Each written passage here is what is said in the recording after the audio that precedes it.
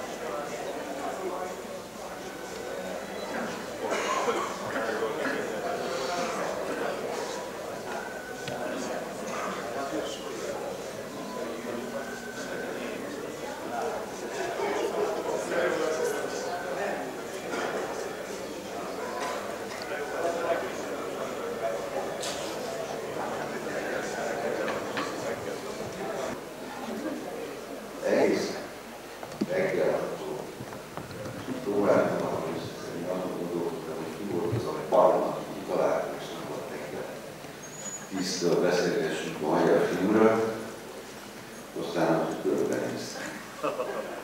Borzom. És ahogy látom, még a többiek is körülbelül vannak ezzel a dologgal, de mindegy, próbáljuk meg valahogy elkezdeni.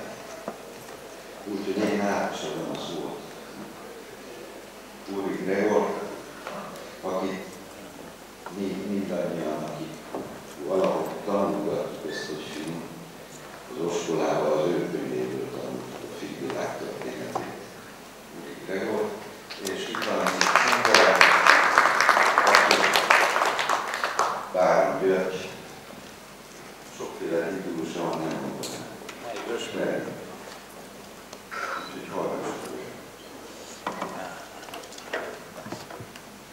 Tényleg itt a Ulrich könyve. Én hoztam. Jó esett. Lehet pont a fínnyel csinálni, mert nektek nagyon jó, hogy láttok minket, de mi semmit nem látunk. Egyébként tényleg barokszal. Kevesebb fény Tehát kell. egy orfeumi előadás, vagy nem ez a fény, hanem nincs másik, ami nem pont a szembe jön, csak kérdezem. Intézik. Jó, csinálják, mi nem látunk semmit. Mi sem. Okay. Good morning, everybody. Good morning and welcome to our conference on the present situation of the Hungarian and the European film. And I think we started this discussion yesterday at the International Press Conference with some distinguished guests like Thierry Frémaux, the director of the Cannes Film Festival, he was with us, and Peter Kossi, the director of the Berlin Film Festival, and we had guests from the ARTE, the director of the film department of the ARTE Televisions from Mexico, and Ulrich Gregor was with us, and there was other foreign guests. But that was a press conference with a lot of statements and some questions, but I hope that this will be a real discussion about the Hungarian cinema. And our guest, and first of all, I'm wearing this film scarf again. You probably know that you can buy one of these scarves in the hall at the entrance of the cinema, and it's a part of a charity action together with the Maltese charity organization to help poor and disabled children. So the price of this scarf is 2,000 forints, the lowest price. And I think that with buying one scarf, you can help a sick and disabled child. I'm very hungry. Okay, so let me introduce to you. This conference will have two working languages, English and Hungarian, and platforms are available also at the entrance, and everybody can speak English or Hungarian.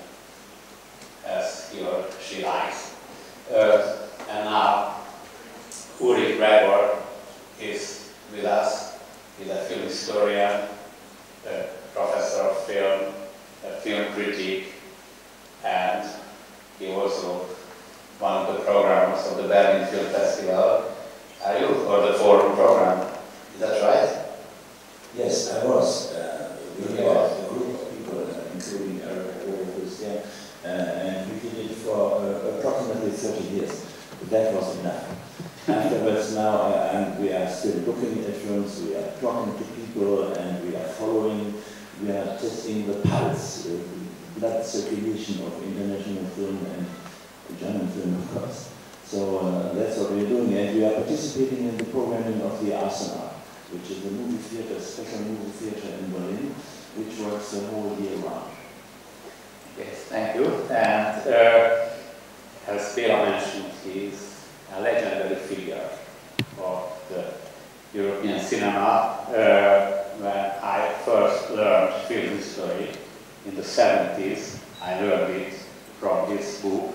It was called The Gregor Patalas, and first we thought that Gregor is just the first name of Patalas, but after we learned that two film historians, Eno Patalas and Ulrich Gregor, and I found on my bookshelves the first Hungarian edition of the so-called Gregor Patalas. It was published, you won't believe it, in '66. And the first German edition was published in '62. And Ulrich is a frequent guest of our film weeks year by year. And he knows a lot about not only about the film history, but about the present state of the European and the Hungarian film. So, first of all, I give the floor to Ulrich Gregor. Thank you very much for this introduction. I can say that we feel quite at home in this city, because after so many visits we have made a number of friends, and we are welcome. This time we can only stay for a very short period because we have to be back in Berlin by tomorrow. So I'm sorry I cannot meet everyone whom I would like to meet, but anyway, it is nice, and especially nice in this theater. This theater is unique. I don't think we have such a thing in Berlin. Most theaters were destroyed, but this is just marvelous. So, what I thought I could do is tell you a little bit about our life and our work in connection to Hungarian cinema. What kind of films have we been showing? Which were our impressions? Which were the events which happened connected to Hungarian cinema? And I can make a progress from the early time to more to the present, and work my way through in this fashion. When we started the work and also the history of the cinema, I'm really surprised to see the Hungarian edition here. We were young students at the Free University in Berlin, and when I came to Berlin for the first time, immediately I was looking for film activities and film society, and there was a film society at the Free University, and so I entered into this film society and started regular work, which was mainly exhibiting films and discussing about films and meeting filmmakers, asking them to be on the stage and so on and so forth. That was in the 60s, and the 60s was a time in Germany when we had the Adenauer government. In our film history, we devoted, I think, only 2 or 3 pages to the film production, German film production of Adenauer period, because we hated most of these films and thought that they are worthless. So we read it in a very brief way, and the article in Der Spiegel about the book said 3 pages for the era of Adenauer. That was the headline. So, but that was the spirit and our attitude. Since we were somehow in the opposition, we were in the opposition to cinema, because the German cinema had not, at the time, we thought, recovered from the Nazi period. It was still in a kind of limbo, in a kind of lack of orientation, only catering for entertainment. Then, of course, we had in 1962 the Oberhausen Manifesto, so change started to come. But we felt we were part of this change taking place in Germany, in the field of culture, in the field of cinema. And since the official political spirit at the time was very anti-communist, we naturally were the opposition, and we were, I would say, interested in the what was happening on the other side of the Iron Curtain and the Berlin Wall, which was built in 1961. We were following with great deal of attention all the movements which were taking place in the socialist communist states on the other side of the Berlin Wall. It was very interesting for us to make the comparison. In Berlin it was very easy. You could compare what was going on in the West and what was going on in the East. It was the attraction of West Berlin at the time. When the wall was built in 1961, we were citizens of West Germany and we had West German passports, and so we could still cross the border, even it was very complicated, but we could cross the border and we could go to the other side and see what was happening there. So we spent a great deal of attention to cinematic developments in the East European countries, and we found the most interesting countries were Poland and Hungary, basically, where most interesting movements were taking place. And maybe if I talk about the 60s, I must mention Hungary in the first place, because there were several films of such great importance to us, but also in the European context, which I think there was no corresponding example in other East European countries. So Hungary was #1 on our table of interest, and we saw many films by directors who are famous and who are still working today. One of the films which impressed us most was Istvan Szabó's film The Father, Apa. This film we saw at the Moscow Film Festival. It's interesting, it was shown at the Moscow Film Festival and it won the first award. You wouldn't believe that this happened, but it did actually happen. And in this film, Father, we found many parallels to our own story. The relationship to the father figure who becomes a mythical figure. Such events, such stereotypes or obsessions we had in our own private story, but also in the general story of Germany and German history. So we got in touch, we met Istvan Szabó several times at different festivals. We finally showed his films also. We showed Apa at the Arsenal, our own cinema, which was founded in 1970, but Apa was even before, so we showed it somewhere else. But it is a film which we frequently have been showing, and we possess a German subtitle print. I think it was donated by Hungaro Film. Hungaro Film was a company very friendly to us, and at the time the people to whom we talked was Istvan and Claire Christoph, whom we met at other festivals, and they said, "You are so interested in Hungarian cinema, you must come to Budapest and watch films there, then you will understand them better."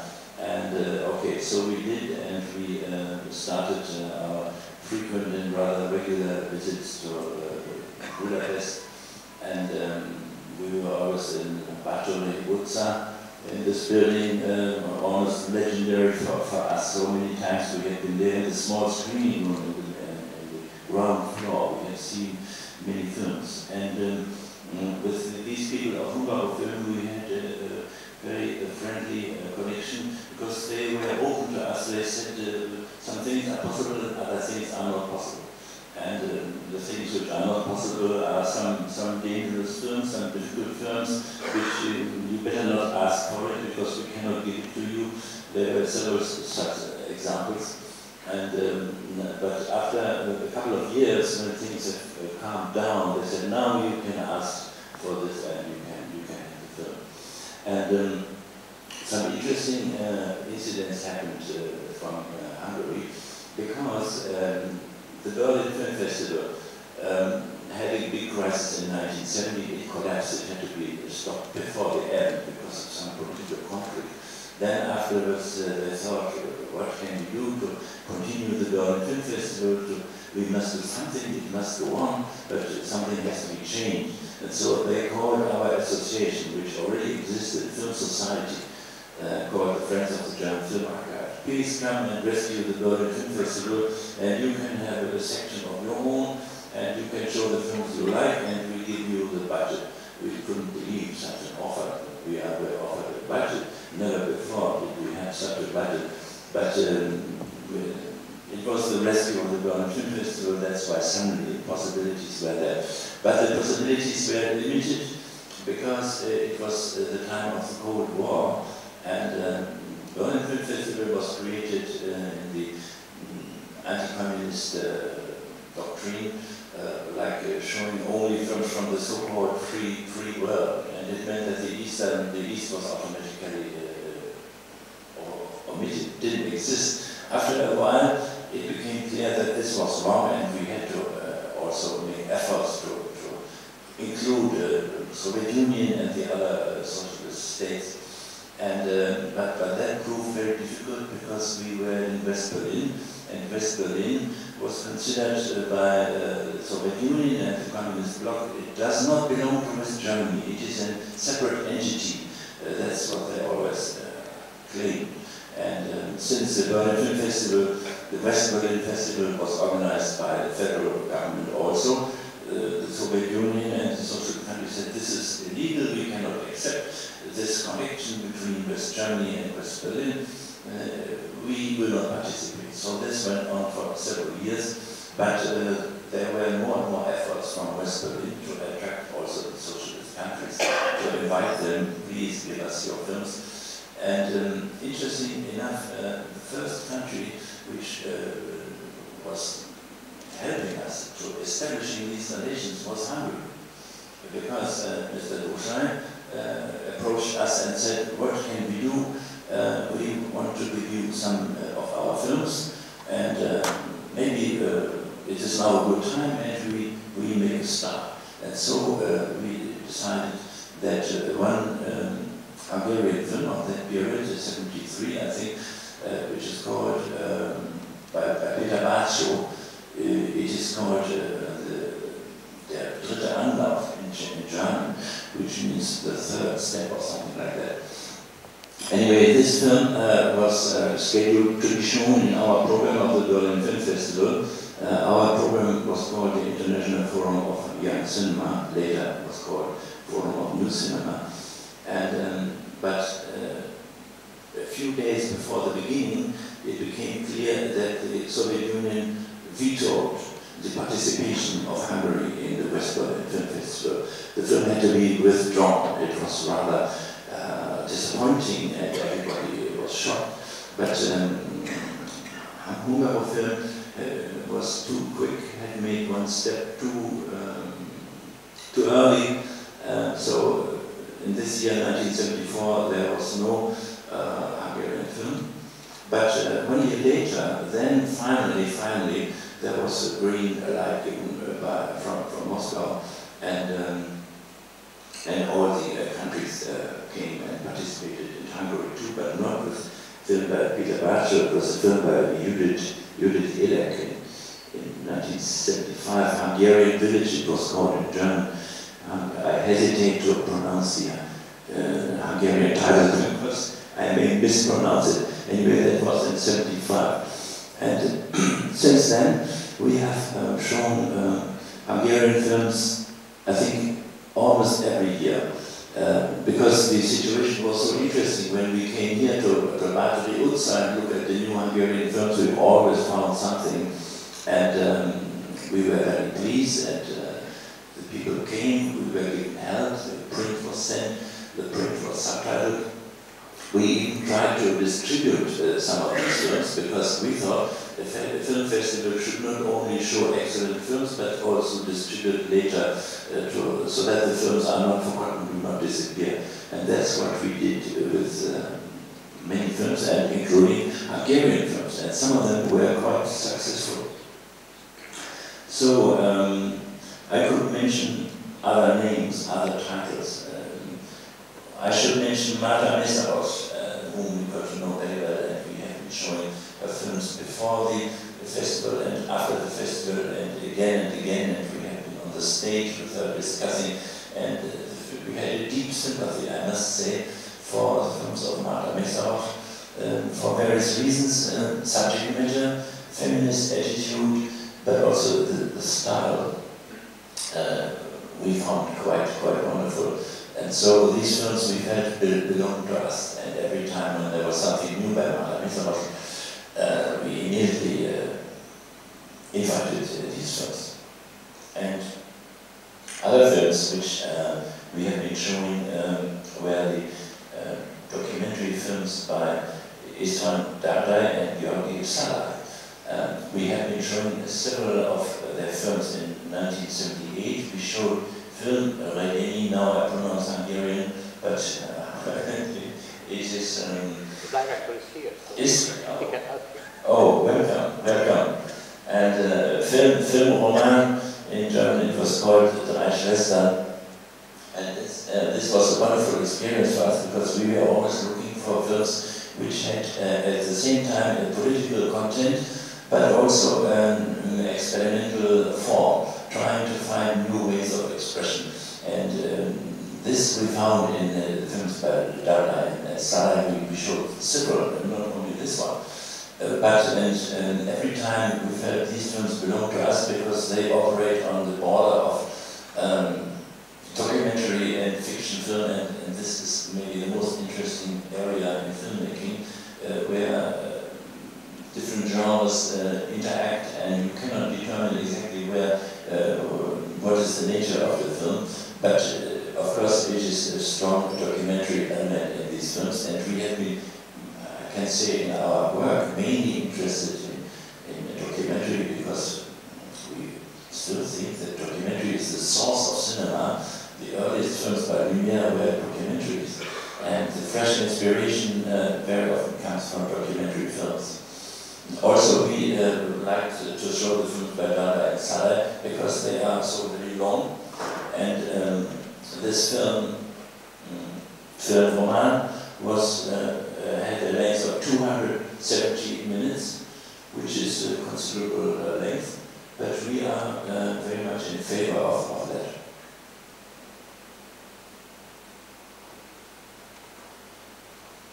We are interested in such films which break the rules, which go beyond the established formulas and try to invent something new. So a film which is very long or very short. Why should a film always be 90 minutes long? It is, there is no reason except maybe a commercial reason, but otherwise every format should be permitted and every length. And we have been showing the longest films and the shortest films. We have also been showing a film which is only 1 second long. It is a film by a Belgian painter, Marcel Botas. It's a 1 second long film. It was lost in our collection, but it was found again. It's very short, of course. And we have been showing very long films, like Dárdai and Szalai, but even longer films. Shoah by Claude Lanzmann, and I think the longest films we showed was 16 hours long. By Peter Watkins, a film which we spread over 2 days, if I'm not mistaken, 16 hours. Anyway, but many of our events, our great cinematic adventures are connected with the films of great length. And I have to quote our experience of seeing Satan Tango by Bellatar, which we also showed in our program, like other films by Bellatar. And Satan Tango was by one of the most marvelous experience of our life, I could say, because we heard about that film and we had to come to Budapest just only for this one film. And it was not quite finished, therefore we saw it in the studio, in a kind of laboratory situation, where after each reel there was an intermission, because the reel had to be changed and also the sound reel had to be changed. So it took a while. After each reel, you got up from your seat and you can drink a cup of coffee, go out into the lobby and have some conversation, and then you return and see the next reel. And so on the entire day, from the morning to the evening when it's dark outside. But it was a unique experience to see this film in this way. And I think we were privileged. We were the only spectators to watch the film in that manner, because otherwise the people watch it more coherent. Maybe we do one or two intermissions also, because the film is otherwise too long.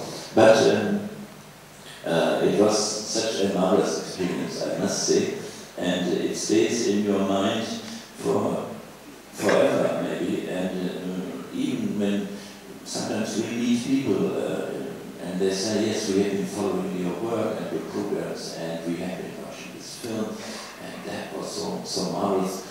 Sometimes you can influence people's lives, even. You can contribute to their socialization by such kind of work, exhibiting certain films. And of course, having the director present, it was one of our principles to always invite the director and have a discussion with the audience, because that usually is more interesting than the press conference, because the press conference asks always the same questions, and the audience, which has just seen the film, has the best questions. Not always, but quite often. So it is our principle to always do that, and we have been doing with Bela's film, of course, too.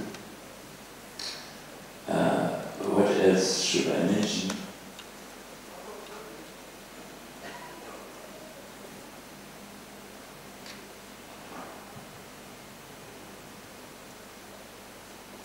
I must mention Gabor Bodi, of course. Gabor Bodi. We met at a relatively early moment. I can remember that we were in Budapest. It must have been in the 70s. And he said, are you interested to see experimental films? And I asked, experimental films? Do you have experimental films in Hungary? Of course, he said, of course. And we learned about the Bela Balázs studio. And the Bela Balázs studio was, I think, unique in East European, but also European, maybe worldwide context. Such a center of creative invention and courageous experimentation. It was really unique. It contributed to the admiration which we had for Hungarian cinema. And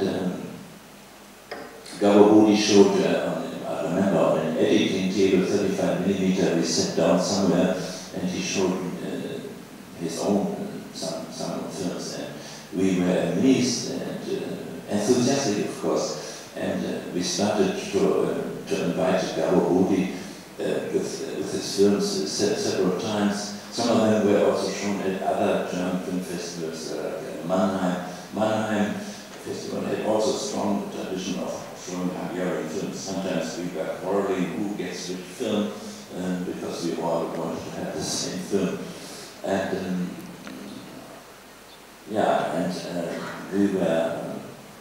we were meeting Gabor Bodi, and he was in my office and explained his great plans, his great utopian concepts, and he was leaning over the table to get closer and closer, so hypnotizing me, so I must help him achieve his experiments. And we showed Nazis at Psyche, of course, and I can remember that Istvan Dosa said, we don't know what to do with this film, it is so unusual, and is there an audience for this film, and how long is it going to be, and which version? There are several versions, but maybe you can have the film. And we actually could get this film, and it was a great success.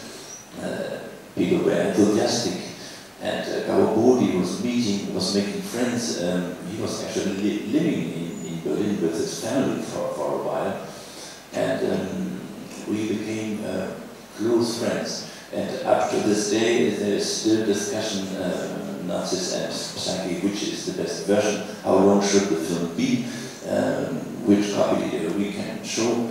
And this happens sometimes with films that you don't know which version is the best one. But I must really mention Gaboboli because it's one of the important points of our meeting with Hungarian cinema. And I think the high time, there are like different epochs. The first encounters we had in the 60s with, I talked about István Szabó, then we had the 70s and 80s, and there was a continuity in Hungarian cinema. There is a continuity for some of the established directors, because now we still see films by István Szabó and by Miklos Jancsó. It's wonderful. Miklos Jancsó, we have even shown some of his films in, I think in 2000 or just after. He is a unique figure, I think, in cinema because of his stylistic invention, the freedom to juggle around with irony and fantasy, and this is just wonderful. And he establishes the record of a long time film activity together with Manuel de Oliveira in Portugal, also advanced age, but it is still possible to do films when you are 100 years old, we have seen.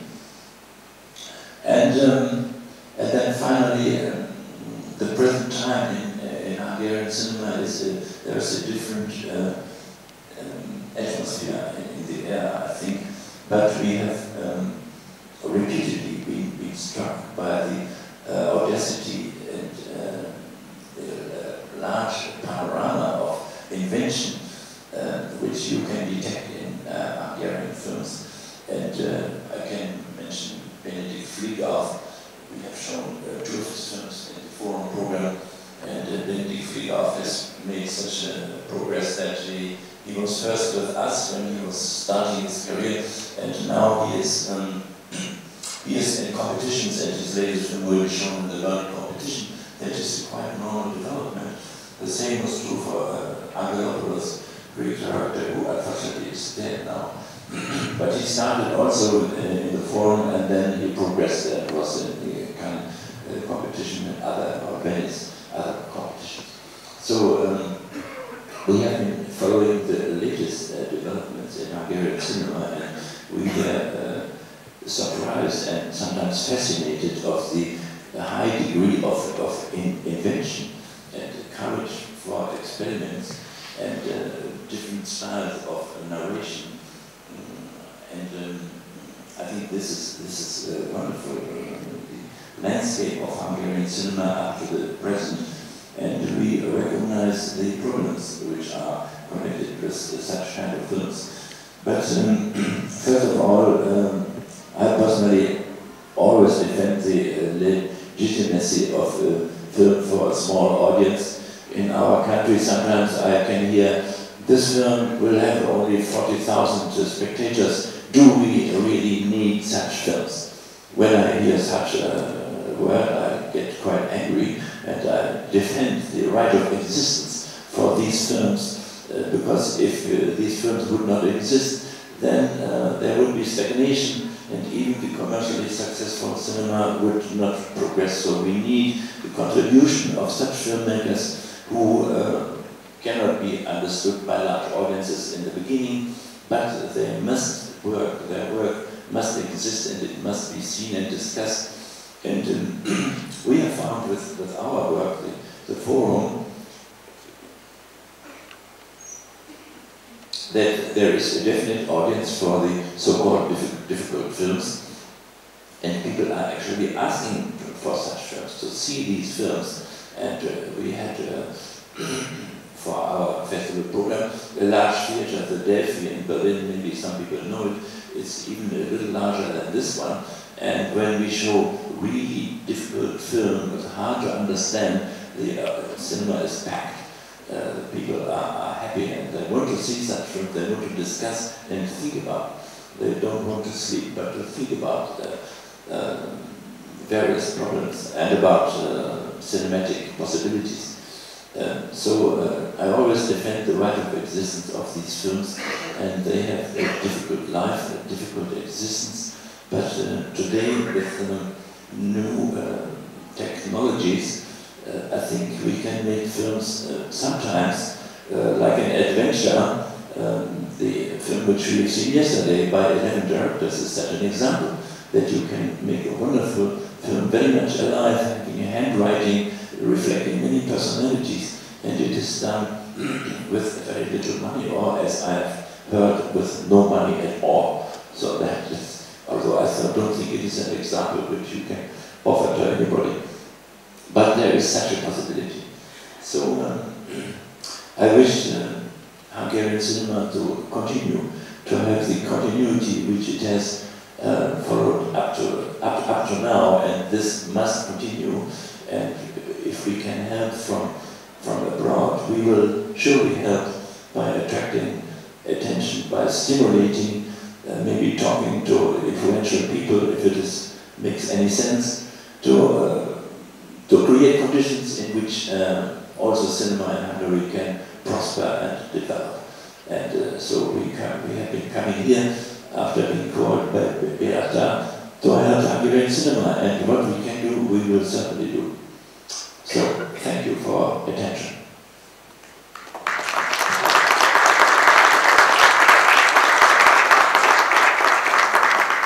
Thank you, Ulrich, for those really encouraging words. And Ulrich was speaking about the brilliant past. The past is always brilliant. But we are here to also for speaking about the present. Is that brilliant too? Ulrich was speaking about continuity, and a lot of things have changed in the Hungarian film and in the financing structure of the Hungarian cinema in the last 1 or 1.5 years. And I think, and that's just a question to you, that I feel that there is a sort of